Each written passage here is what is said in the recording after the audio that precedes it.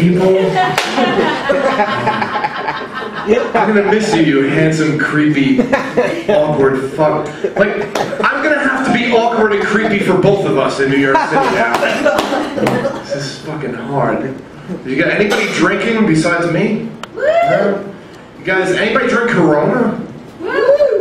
I like Coors Light and Budweiser. I think Corona is just Budweiser poured through Mexican people's underwear. I know, what do you think? You guys, you look like a young college guy. You play beer pong? Not really into drinking beer that's had the dirty balls dipped in it. Not my thing. I'll do an impression. Anybody see the dog on the news last summer that called 911 and saved his owner's life? I think that went a little something like this. 911, could you please give us the nature of the emergency? I love you. I love you. I love you too, sir. Could you please give us the address of the emergency? Bacony bacon. Because that's what dogs say, Yvonne. I'll give you some clown magic. I'll choke fuck you to death. That's right. Fucking laugh at this shit. You're right there, sir. This guy's like sitting there like, what is this lesbian talking about? I was single for a long time. I know you're fucking shocked.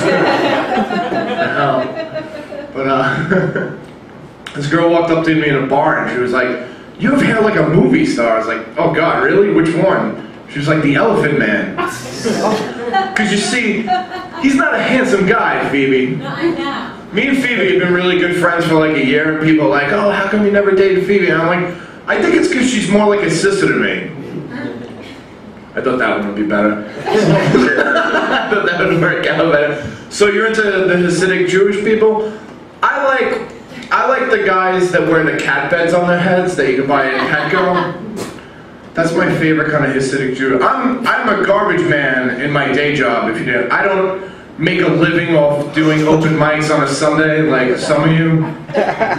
So I like sweeping the streets in Brooklyn because the neighborhoods change from corner to corner when you sweep in the streets. It's like I could be sweeping up yarmulkes and dreidels 1 second and then sweeping up weaves and chicken bones another second. And guys at my job hate doing that because they think it's degrading and boring and they don't make as much money. I think I'm making a difference though. If I sweep up a bad neighborhood, if one kid walks by and doesn't see like shit all over the street, and maybe he'll stay in school that day instead of doing drugs, or if one pimp doesn't punch a pregnant prostitute in the stomach that day, well actually maybe that'd be a good idea. I don't know. maybe that's not so bad. But you guys are obviously in New York City because I can see you right in front of me. So I think you should check out the Rock and Roll Hall of Fame Annex while it's here.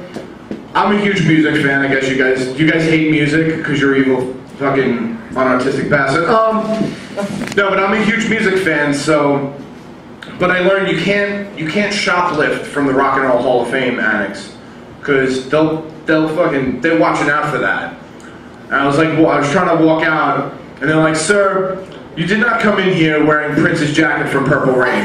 There's no way. And they're like, what is that around your neck, sir? I'm like, this is my orthodontal headgear. Like, no, it's not, sir. That's Bob Dylan's harmonica, clearly. Sir, you did not ride in here on Billy Joel's motorcycle from the Moving Out video, wearing Madonna's Bullet Bra from Truth or Dare, and a Born in the USA jacket. I'm like, no, I came in with that, I swear.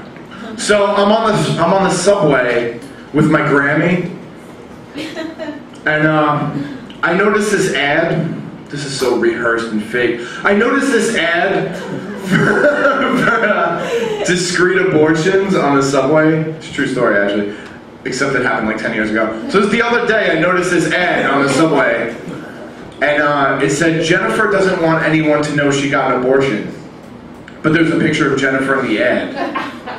Like, she doesn't want anyone to know, but everyone on the train knows now. I know, that was a kind of depressing reaction for that joke. I don't know. But I watched the commercials. This is a good segue. I watched the commercials for antidepressants. I love these fucking corny segues. And all the antidepressant commercials have the symptoms for the drugs are always worse than the side effects for the drugs are always worse than the symptoms. It's like, side effects may include diarrhea, nausea, sleeplessness, depression. There's a drug called Abilify, and one of the side effects for Abilify is suicide. I guess that'll take the edge off that depression for a little bit. I don't know. Awesome. So, so I was doing crystal meth the other night, and I jerked off until I had a skeleton penis.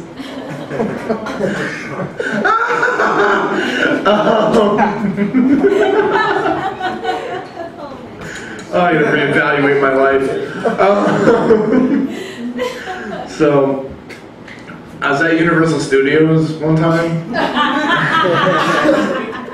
I got stuck on the Philadelphia ride. I had to watch Tom Hanks get AIDS for like 3 hours. Why did they even have a ride for that movie? It's like depressing. It's like it's right next to the Accused ride. It's like just Jodie Foster getting raped over a pinball machine.